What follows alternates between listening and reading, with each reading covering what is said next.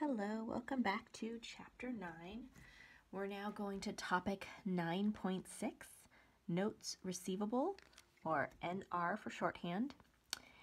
This means that we're skipping topics 9.3 to 9.5, so you're not responsible for those. They are interesting topics if you are bored, trapped at home in a quarantine, and have nothing else better to do. Sure, go ahead and read those. It talks about how accounts receivable is accounted for under international accounting rules, and we're focusing on U.S. GAAP. So we'll go right to Notes Receivable, topic 9.6. So what is a note receivable? Well, let's start with what we talked about last video, account receivable. Account receivable was an informal agreement between two parties. Informal agreement between two parties. And basically it said that one party, right, the purchaser, owed the seller, right? So purchaser owes the seller and promises to pay. Okay, so that was what AR is. So it differs from notes receivable. Notes receivable is a formal agreement between two parties. Formal agreement between the two parties. And so again, the purchaser promises to repay the seller. Purchaser owes the seller. But again, it's not informal. It's not just, oh, I'll pay you in 30 to 60 days. A note receivable is a formal agreement between the two parties. And I have an example of what a promissory note might look like. And again, each one's slightly different, but it should contain all these key elements. We need to know what is the principal amount that is owed. What is the due date for payment? It's a predetermined due date. The date the note was created. What is the interest rate? That's another difference between AR and NR, is that there is interest involved with a note. And it also tends to be a longer payback period. We need to know who is responsible for repaying and to whom. So those are the elements of a note. An important thing to note about this interest rate, that is expressed on an annual basis. That is the annual interest rate.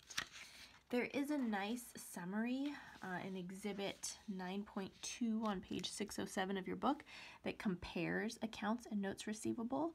So if you want to take a look at that, it reminds us that AR is an informal agreement between the two parties. A note receivable is a more formal legal contract between the two parties. Accounts receivable, it's usually within the operating cycle. We said that they try to collect within 30 to 60 days, whereas a note receivable is a longer period of time. It can sometimes go beyond the company's operating cycle, so maybe more than a year. Accounts receivable usually does not include interest, and notes does include interest. So those are some of the key differences between an AR and an NR. Okay, so now let's talk about the journal entries involved. So we remember for an account receivable, it was a debit to AR and a credit to, let's say, service revenue. Now, a note can be created for several different reasons. The first could be cash loan.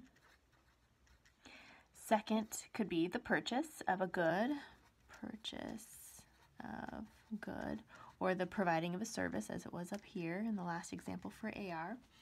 The third situation could be an extension of an existing account, of an existing customer account. So those are the three common situations that will lead to the company creating a note receivable. So first one, they make a cash loan. Maybe this is a supplier or a good customer that the company depends on and is willing to make a cash loan, right? They're kind of investing their cash in a way because they're going to get interest back. So what does that journal entry look like? Well, the company is giving out cash, so cash would be credited, right? And we're accepting a note receivable, which is a formal promise to repay with interest stipulated as well as the due date. So that's your journal entry for the first situation. The purchase of a good.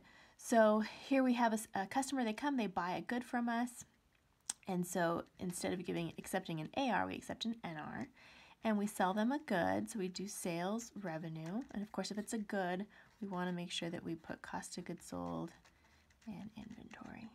Maybe I shouldn't have said purchase of a good. Maybe I should have said sale of a good.